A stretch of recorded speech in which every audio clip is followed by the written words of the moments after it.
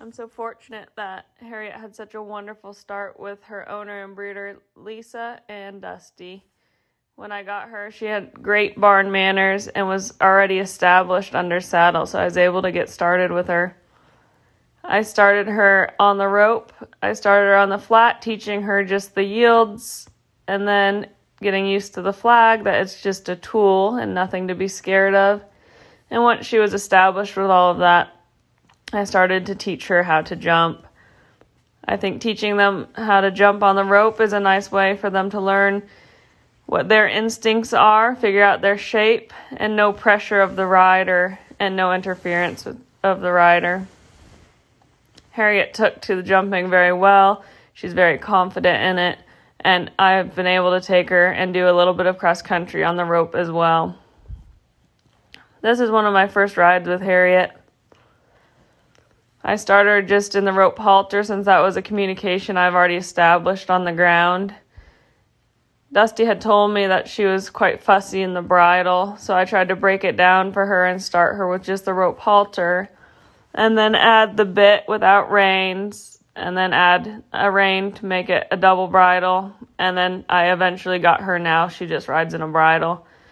This was an easy way for me to eliminate the nose flipping with the communication of the rope halter, and she could trust the bit. Harriet was a very simple horse to get started, thank you to Dusty. She was a little nervous at the mounting block. I simply just broke it down for her and got on and off of her multiple times, and I also gave her a cookie each time she stood, and that quickly resolved it. She no longer is agitated at the mounting block. I do a lot of hacking with Harriet. She'd done a lot of that with Dusty, and you can tell. I take her through the water jump and start to expose her to different things that she'll see on cross country when she's ready. This is Harriet a couple weeks into her training. She no longer needs the rope halter, and she's able to trust the hand.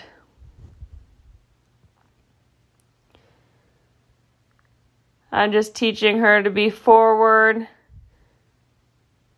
and start to move off of my leg.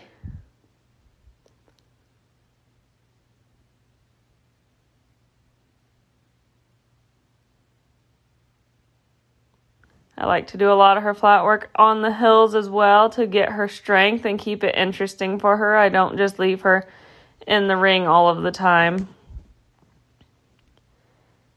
She's been a very quick learner so far.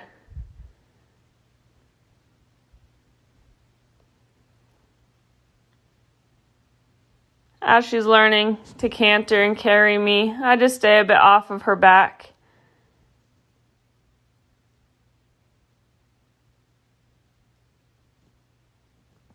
And try not to put too much pressure on and just gradually introduce that line to them. She has a natural, easy balance.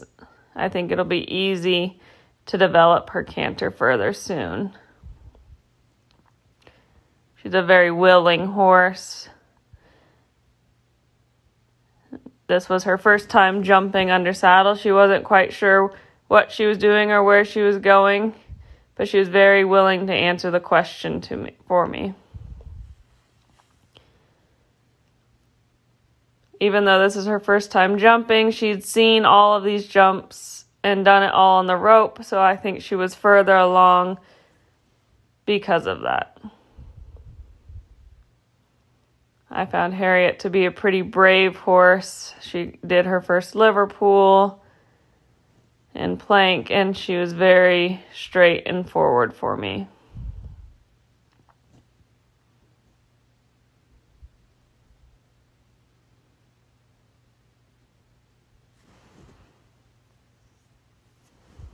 I like that Harriet tends to land in a nice balanced canter, not rushed. It makes me think she's not anxious to jump. She's enjoying her job. I'm excited to keep going with Harriet these next couple weeks and keep progressing with her. A huge thank you to Lisa and Dusty for getting her to this point.